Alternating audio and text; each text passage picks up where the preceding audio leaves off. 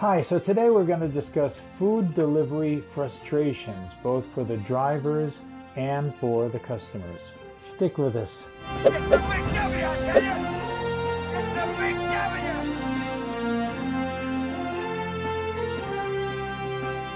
W! Number 1, houses. Well, when people live in a brick and mortar house or any kind of a house in a neighborhood, those houses tend to be the more easier deliveries for the driver. Usually they can find the address fairly easily with Google Maps or some other GPS software. However, there are some big frustrations, and that is sometimes the houses that don't have numbers. Now, I don't know why you would live in a house and not have the number of your house anywhere on the house or on the curb or somewhere. There is a danger that the driver might accidentally deliver it to your neighbor. Make sure you have a number plainly on the outside of your house somewhere. Number 2, apartments. Delivering to apartments can be very frustrating. Sometimes the building numbers are obscured by the carports. The carports come out from the building, and they were obviously built as an afterthought. There are some apartment buildings where the number of the building has nothing to do with the apartment. 517, you would expect that to be in building number 5, right?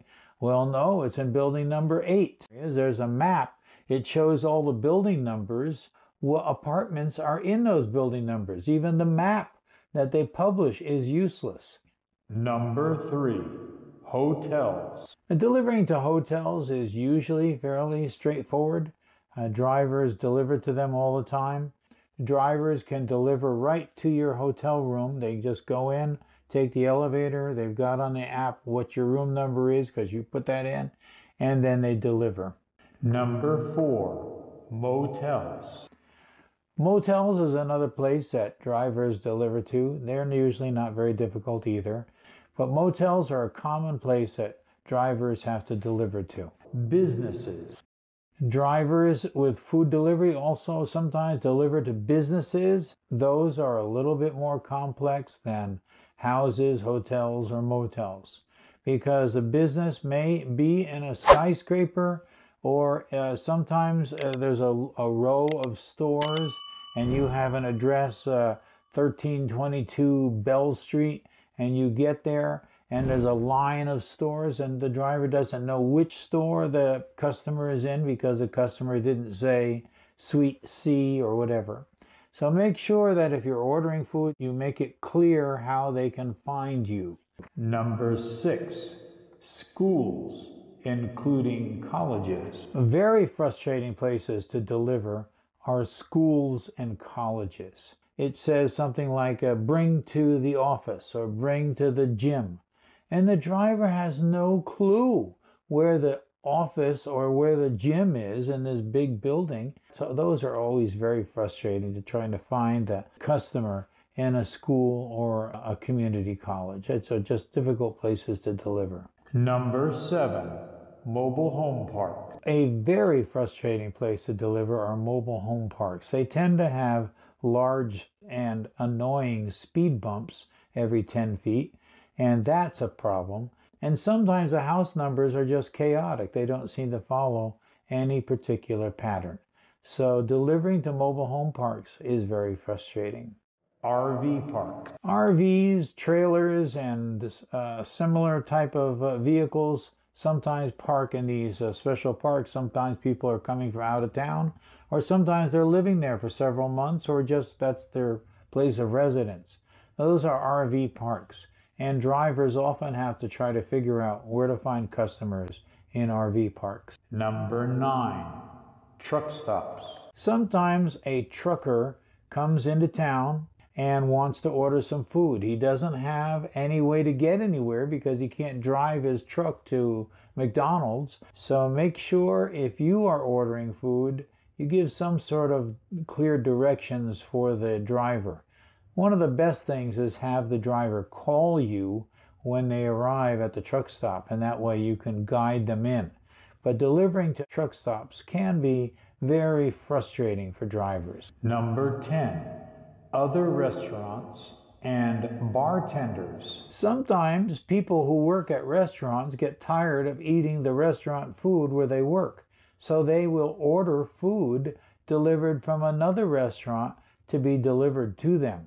I've even delivered to bartenders. Now, drivers aren't the only ones to get frustrated. Sometimes the customers, or what GrubHub calls the diners, they get frustrated too. And here are some of the common frustrations for people who are ordering restaurant food or groceries to be delivered to their house via Instacart, GrubHub, Doordash, Uber Eats, etc. I found about 4 of them. I'm sure there are more. If you find more frustrations or would like to vent about something, please do so in the comments below. We do want to hear from you about your frustrations in either delivery or in picking up. Here are the 4 frustrations. Number 1, lack of driver communication. Nothing's worse if you order food and it says it's going to deliver it at 12:15 and now it's 12:35 and you haven't heard anything from the driver. You can see on the app that the driver is waiting at the restaurant. It's really important for the driver to communicate to you, the customer. No communication from the driver is very frustrating for the customer. You want to hear communication. You want to hear what's happening. What is the holdup? Why is the restaurant taking extra long for your order?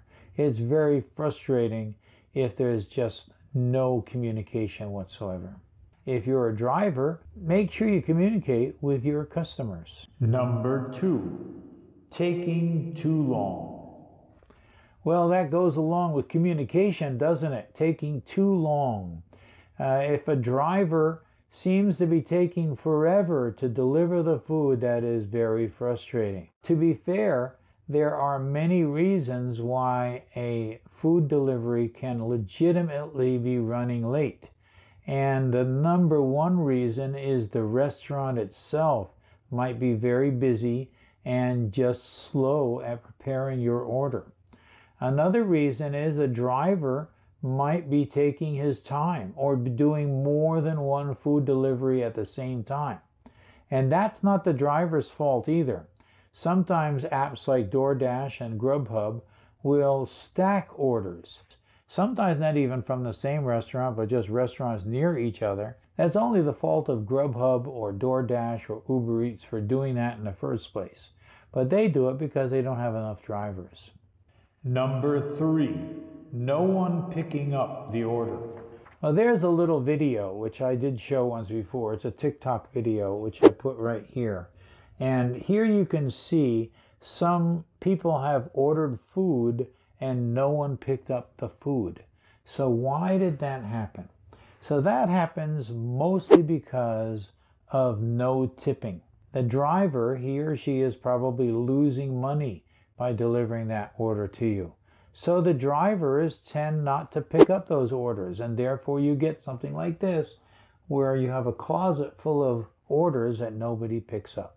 So if you want somebody to pick up your food and deliver it, put a nice tip on the order. Number 4, wrong or missing items. Missing items, including missing drinks, is a very frustrating thing, and it happens sometimes. If that happens, you can complain to the driver or you can complain to the restaurant. Sometimes complaining to the restaurant is your best option. Sometimes they'll say, okay, look, you can have a free meal or a free drink next time you come to our restaurant. But there are some restaurants that don't even allow the driver to see what they're picking up because the restaurant seals the bag. But the downside of that is that the driver can't double check to make sure you really do have 2 cheeseburgers in that bag. So there you have it, food delivery frustrations. I hope you found that interesting. See you in the next video.